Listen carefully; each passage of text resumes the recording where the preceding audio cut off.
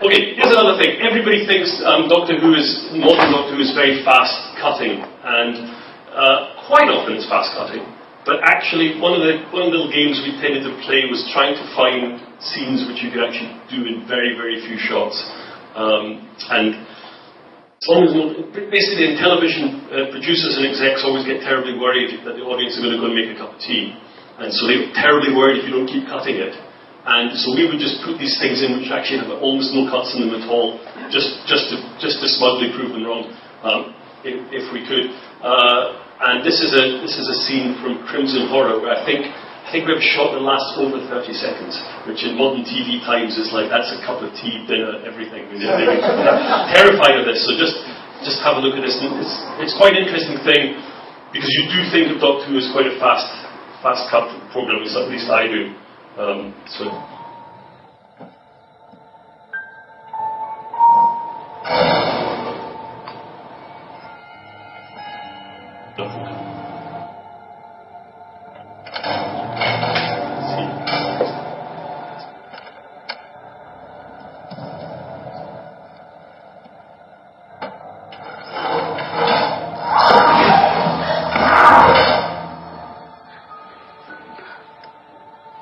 Finding this next shot. What? You just go calm now.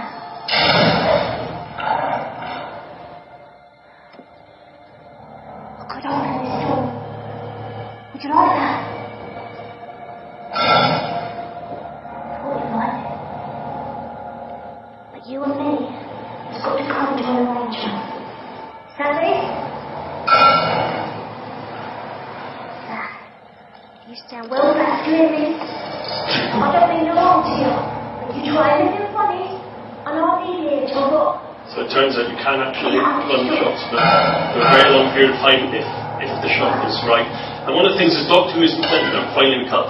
Doctor Who is it's a very, very tight schedule. So often you end up shooting a lot less material than you'd want. So sometimes the challenge is to find very simple ways of doing it, and I think, to me, I'd much prefer that than sort of cutting away to things, because I think you stay with it. That was just, and again, here's another one where this is basically Doctor Who. You make about 2 minutes of Doctor Who in the morning, then you make about 4 minutes of Doctor Who in the afternoon, but really you make most of Doctor Who between 6:30 PM and 7. When you all suddenly go, fucking hell, we're doomed, we'll never get it done. And this is a typical scene of that, which is probably shot in 5 minutes, I mean, really, like at the end of the day.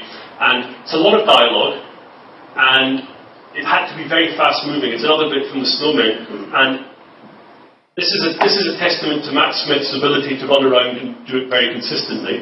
And the camera operator is a guy called Joe Russell, who's him and Matt, they're like lovers. It's such a nice thing, they sort of dance together and things like that. It's great.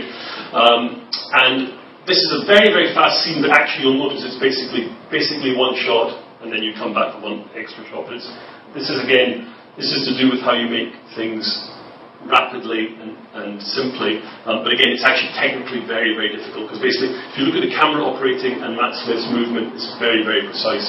And I take no credit for this, I just take credit for being in the same room as the guys who know how to do this. So I will look at this. Doctor, take a look, yeah? My first wife? Are you making a target for the universe? You'll set them up and let her live. Yes, and don't you think of all everything I've ever done that I owe this one? I don't think the universe has made target. It's my fault. So say the word.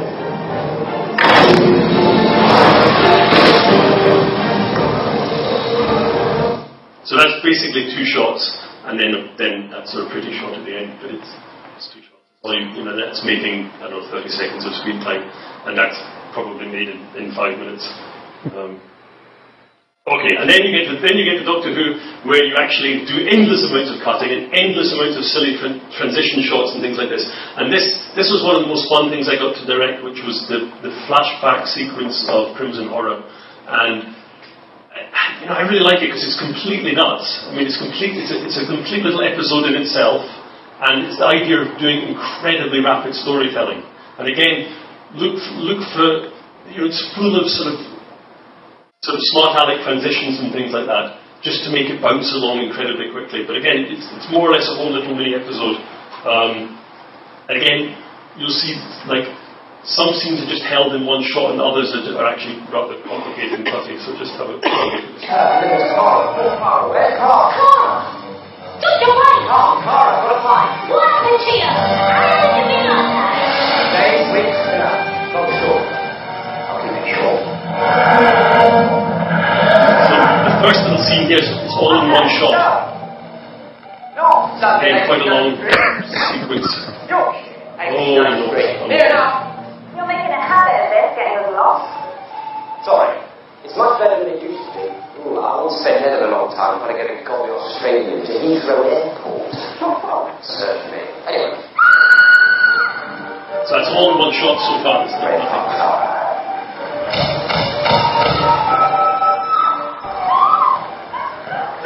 And then it's all using cranes because actually, this is the computer doing it wrong.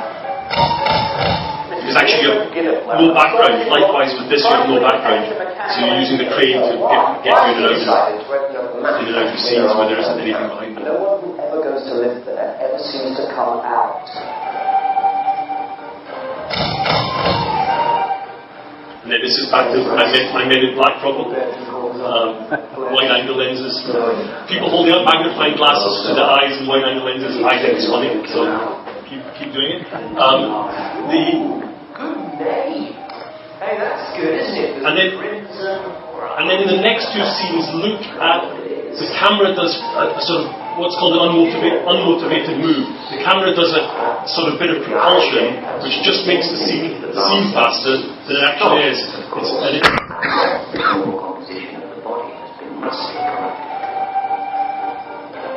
So again, the next scene is another typical one-shotter, probably done in 5 minutes.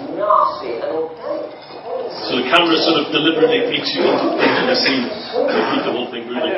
Well then, Likewise here. Mrs. Smith. Oh, you do very nicely. Oh, grand. Smashing. Anything that I come in more short, come along.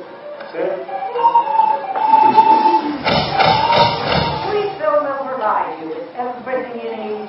You won't have to worry about a thing ever again. The name? Sweet Bill. And again, it's all just done in two steady cam shots. This. Gillyflower Town, eh? Gillyflower Land, roller coasters. It is named in tribute to my partner. No, my southern partner. Mr. Sweet likes to keep himself to himself. Shall we move on? Who is it? Oh, names don't matter here. All you need to know is we only recruit the brightest and the best.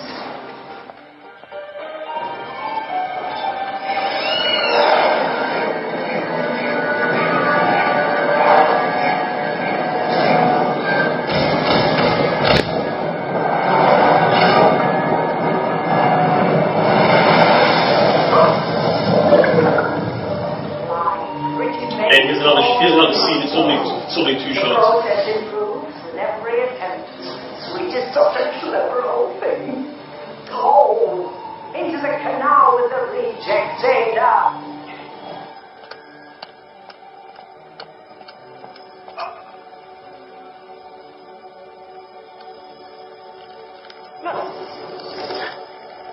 And this next scene, I think, is about the creepiest scene ever that I've ever directed. Conservation process goes wrong. Only Mr. Sweet knows why. And only Mama is allowed to talk to Mr. Sweet.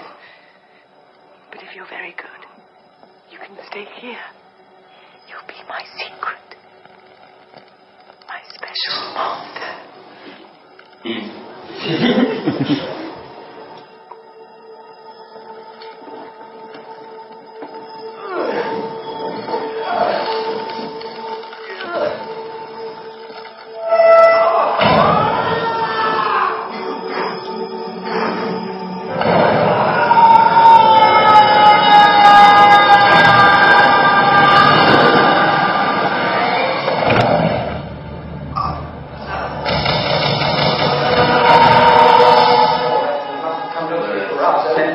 Now, again, look at this. This is two Steadicam shots. the Steadicam shot coming back with them, the Steadicam shot behind them, to do an incredible amount of exposition in the scene. You have to explain the whole plot to everyone, and rather than just standing in a room saying it, it's always keeping it moving, so you sort of don't notice, the idea is you don't notice it's expositional. So again, it's 2 shots, there's nothing to it. It's got to take the nice thing, and it starts as 2 profiles, then it goes to a deep 2 shot, then it goes to 2 singles, and it's only 2 shots. It's the kind of thing you come up with when you run out of time.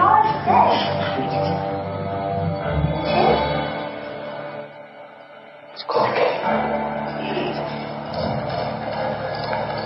Like this, and then this at the end of the scene is just this complicated shot, and I think I've talked about this to people a lot before. There's this problem in Doctor Who, or an issue, or a something. Have to believe that the inside of the TARDIS is bigger than the outside of the TARDIS, and of course it's really, really annoying to show that the inside is bigger than the outside, because I have to let you into a terrible secret.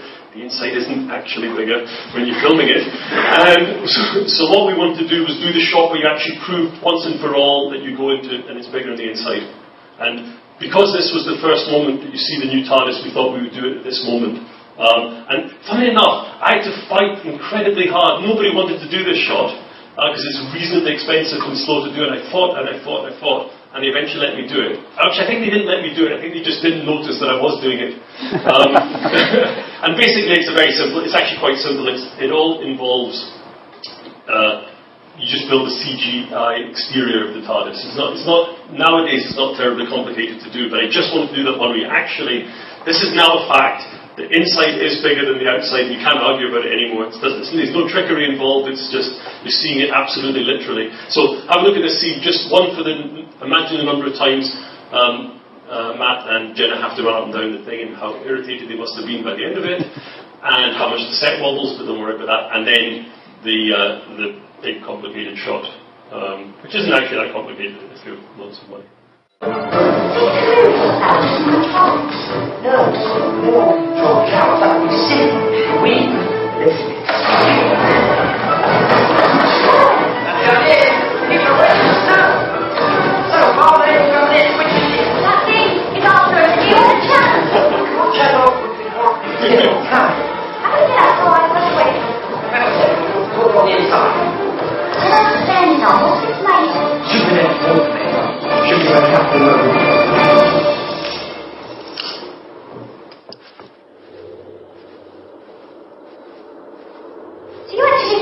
On a cloud in a box. I have for a long time now. Oh, man, you're really not soft, don't you? I'm not soft. You live in a box. That's no more a box than you are a governess. Oh, you've spoken like a man. You know those things, all the rest. Sweet little Clara works with the road in town. I see you, other station. Well, for your information, I'm not sweet on the inside, and I'm certainly not.